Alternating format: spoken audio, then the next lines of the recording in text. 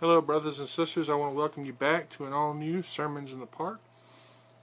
As always, I am your Reverend Jamie McCaskill, and I just want to say once again that I'm so thankful that God has brought you here today and brought me here today so that we can look further into His Word.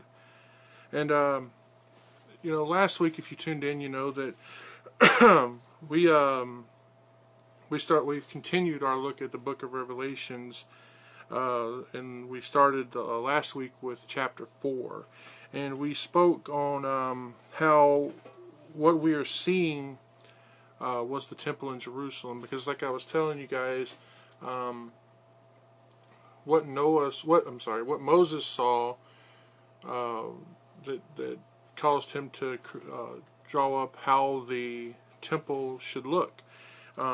Was he saw the royal court in heaven, and or if you will, the throne room, and that was what later, Solomon would. That's how he would lay out the temple in Jerusalem, and he would model it also after the throne room in heaven, and this week we're going to continue from there. We're going to be so if you'll go ahead with me and turn to chapter 5 of Revelation. We're going to read that. We're going to read all the way from verse 1 to all the way to verse 14. So if you want to turn with me, you can go ahead and do that. I'll give you a moment. Revelation 5. We're going to be reading the whole chapter 5.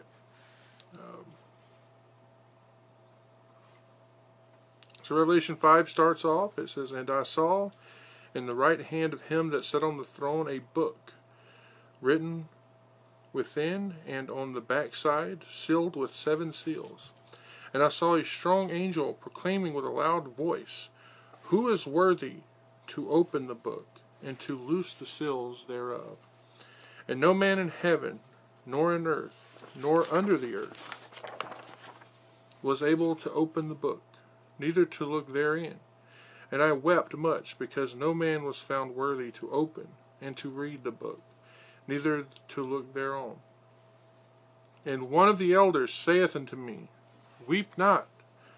Behold, the Lion of the tribe of Judah, the root of David, hath prevailed to open the one book, and to loose the 7 seals thereof. And I beheld, and lo, in the midst of the throne, and of the 4 beasts, and in the middle of the elders, stood a lamb, as if it had been slain, having 7 horns and 7 eyes, which are the 7 spirits of God, sent forth into all the earth. And he came and took the book out of the right hand of him that sat on the throne. And when he had taken the book, the 4 beasts and 24 elders fell down before the Lamb, having every one of them harps and golden vials full of odors, which are the prayers of the saints. And they sang a new song, saying, Thou art worthy to take the book, and to open the seals thereof. For thou wast slain, and hast redeemed us to God by thy blood out of every kindred and tongue and people and nation, and hast made us unto our God kings and priests, and we shall reign on the earth. And I beheld, and I heard a voice of many angels round about the throne, and the beasts, and the elders, and the numbers of them was 10,000 times 10,000, and thousands of thousands, saying with a loud voice, Worthy is the worthy is the Lamb that was slain to receive power and riches and wisdom and strength and honor and glory and blessing. And every creature which is in heaven and on earth and under the earth, as such as are in the sea, and all that are in them, heard I saying, Blessing and honor and glory and power be unto him that sitteth upon the throne, and unto the Lamb forever and ever. And the 4 beasts said, Amen. And the 24 elders fell down and worshipped him that liveth forever and ever. So, what are we reading here exactly? Last week we spoke on how what we were reading was the description of the temple, right? Because it was modeled after the throne. So what are we reading here? Now, what we're reading here, you might be asking, well, what does it mean, right? So What John is describing here is he's describing a particular scene, right? He's setting the scene for us, a scene of drama, a scene of praise. And where is it taking place? It's taking place in heaven, right? It's taking place up there in heaven. And last week, while reading chapter 4, John set up the scene. He set it all up for us, right? We saw the throne. We saw the 24 elders. We saw the 4 beasts, which we assume are angels, right? So here we see the book.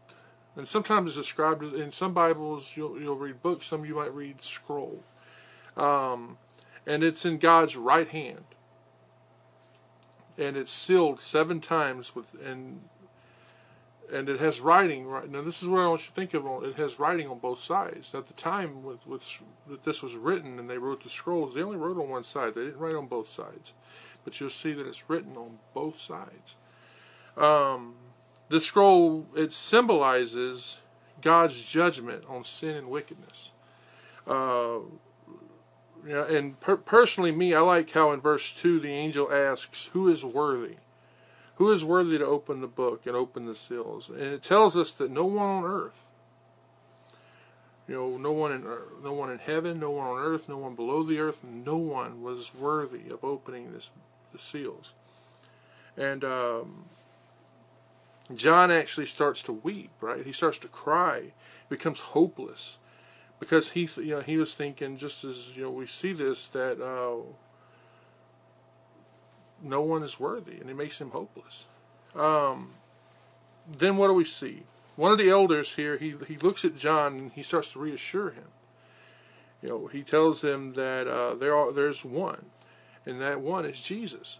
And Jesus is described to us here as the Lion of Judah, and he's described as the root of David.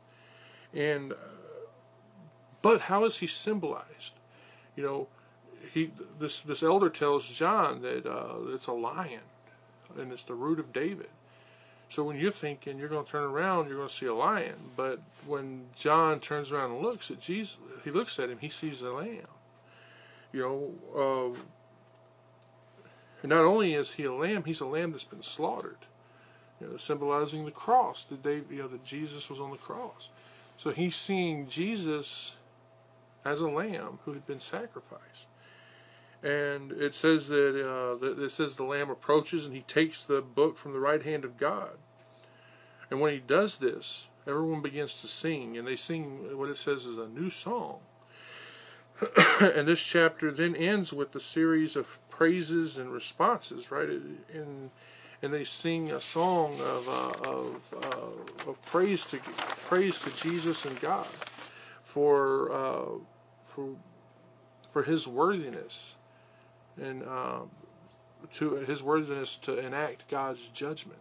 And then there's a response. Then this response is of innumerable amount. It describes such a huge number that John didn't know how to number it. He's like, tens of thousands of thousands of thousands.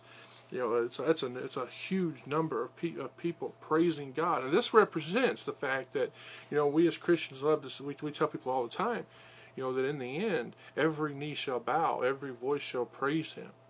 That's what we're seeing here. We're seeing every knee bowing and every voice praising the glory of God, and that's what we're reading here.